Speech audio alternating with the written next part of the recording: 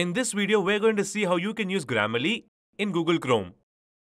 So to add Grammarly in Google Chrome, just click the link below this video.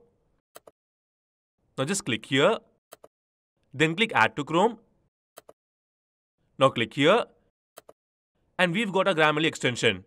So let's open any document, and here click Turn On. Now Grammarly will give suggestions for the words which can be improved. Just place the cursor over the word and click See More in Grammarly.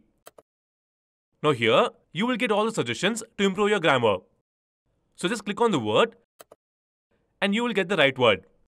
Now click here and the correct word will be updated.